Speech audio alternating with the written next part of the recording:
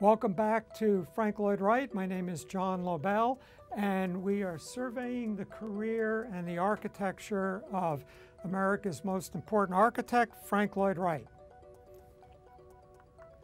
So we're going to look now at two buildings that Wright did in the early 1900s at the same time he was doing his Prairie-style houses.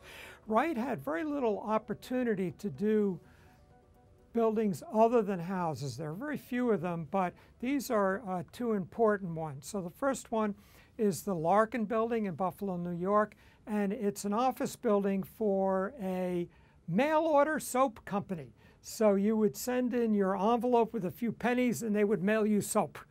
And it was a very prosperous business. And Wright did this quite interesting building for them. And well, actually, before we go inside, let's just look. And one of the things unique about this building is that there are no classical details. It's all abstract geometry. So if you take away classical columns, Doric, Ionic, and Corinthian, Gothic arches, what do you do? And Wright's suggesting you do a bold geometric forms. This is the interior opening up to a skylight above.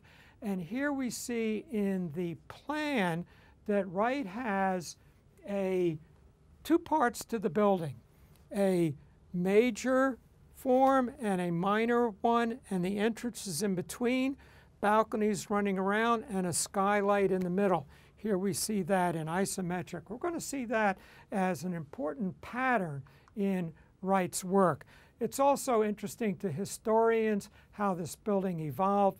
We notice in the corners, in the finished version on the right, the stairs and the air handling ducts are on the outside, and here in the beginning they're on the inside, and Wright pulls them out. And so historians are very interested in how that develops. It's the first centrally air-conditioned building, and so he had all this AC equipment in the bottom. It used, in the basement, it used pulling the air over water for evaporative cooling, and then a whole system of how the air moves through the building.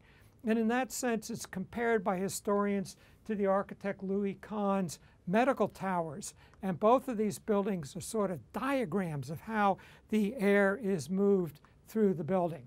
He developed for this building steel furniture, first use of office steel furniture.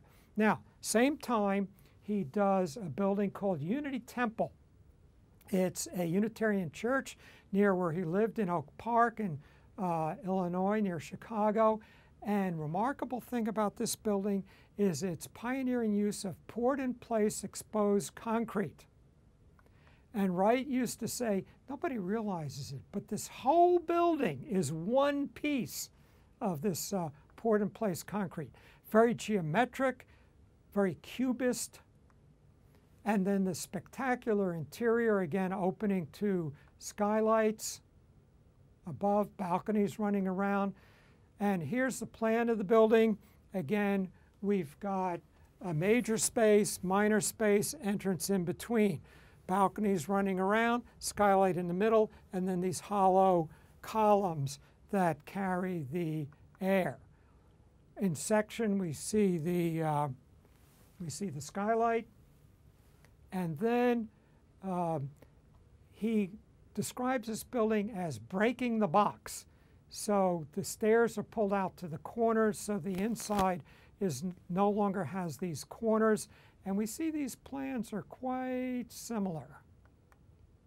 The building used slip forming. So as the building is going up, the formwork gets slid up to save money. But this becomes a very important technique in contemporary concrete construction. You can see as these forms slipped up and they would pour more concrete, you would get these wavy lines in here that are still there in the building.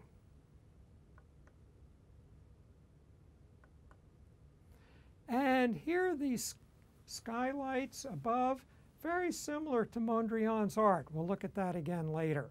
So the Larkin building and Unity Temple share the same pattern. Here's a thought for you. Do we see this pattern in other Wright buildings? Something for you to think about.